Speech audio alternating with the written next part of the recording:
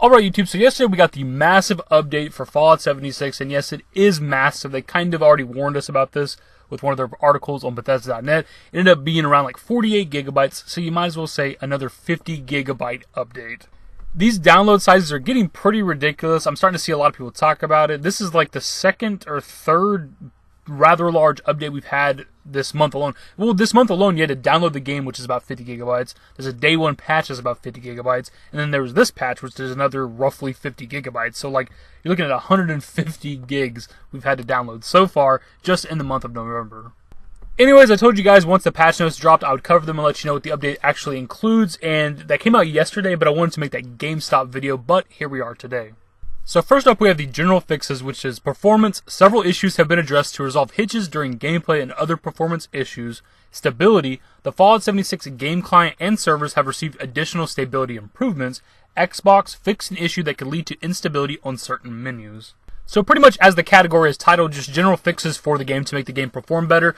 I can kind of understand the Xbox one because I get like instability whenever I hit certain crafting benches and I'm going through trying to just, break down my scrap or try to mod one of my weapons. Like, it just starts lagging like crazy and it takes forever just to even exit the bench. First up for bug fixes, art and graphics. Ambient occlusion. Place items no longer leave behind shadow outlines after being picked up. Camera. The game camera now pans more smoothly when the player enters furniture. Graphics. The cover of Tesla Science Magazine issue 9 no longer appears solid red on pickup or when inspected. That last one is very specific, which is probably why I've never even experienced it. The shadow outline thing is something I've noticed since as far back as the Greenbrier event when I first watched some gameplay. I don't remember which, influencer or YouTuber it was. Watching their gameplay, and I remember there was a shotgun leaned up against the wall. And I remember seeing them loot it and seeing that shadowed outline of the shotgun still like almost as if it's there against the wall, and then it just kind of disappears. It's been a thing that's been there since at least then. I've never heard anybody talk about it. I wanted to mention it before in a video, just never found the right video, I guess, to mention it. I didn't know if it was, like, intentional. Like, maybe for whatever reason, it's something Bethesda wanted to be in the game, but apparently it was some sort of a bug or whatever, and they fixed it, so. Next up for bug fixes, we have enemies. General, fix an issue in which some enemies could chase the player farther than intended, which I've definitely experienced. Loot, ghoul and scorched officers now correctly drop new code pieces upon being killed by a player. So yeah, I've definitely been chased pretty far by some enemies. I know pretty early on with the beta, I remember getting chased by some gutsy robots. I don't remember what the location would have been, but I remember running from them because they were just like level 20 something, and I was like, I don't even know if I was at level 10 yet. So I was like, I ran away from that, and they chased me for what I felt like was farther than they normally would in a Fallout game or pretty much any other game. And then a Scorched Beast, I've had a Scorched Beast chase me pretty far before. Now these might be a little intentional since Scorched Beasts are like the big bosses of the game, so maybe they're like following you around could be a lot farther than other enemies, but I've definitely had a Scorched Beast chase me down and absolutely destroy me. Next up, we have camp, workshops, and crafting. Blueprints. Fix an issue that could cause blueprints to break into smaller parts after logging out and back into Fallout 76. Plans. Paints applied to power armor during the Fallout 76 beta will now appear correctly on the items that were painted, and those paints can now correctly be applied to additional sets of power armor.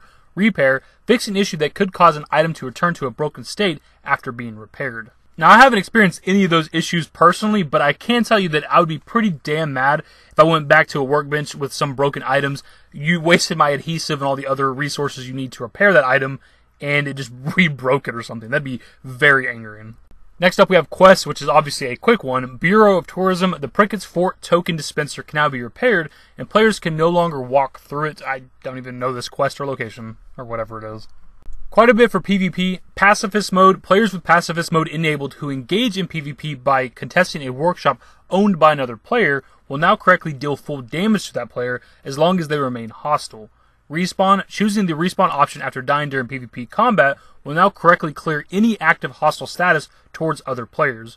Seek Revenge. Cap rewards will now display correctly when choosing the Seek Revenge respawn option after being killed by another player. Seek Revenge again. When targeted by another player who is seeking revenge, the reward amount will now display the correct number of caps that can be earned by killing that player. To this day, I still haven't even attempted to try out PvP in this game. You guys already know I've talked about it ad nauseum. In my opinion, PvP is entirely pointless, which is why I've never even cared to engage in it. Now, they talked about, we've seen, in the future, they're planning for 2019, some sort of like team faction PvP type of thing. And once that comes out, once we have like a PvP focused like mode or whatever in this game, I might mess with it then, but as of right now, it's like there's just no point really to PvP. And last up, we have user interface. Languages, Korean fonts will now be displayed correctly in game menus. Hotkeys, the take photo hotkey can no longer be rebound and is now tied to the spacebar on PC and the A button on controllers. Hotkeys fix an issue that could cause the take snapshot button in photo mode to display an incorrect hotkey.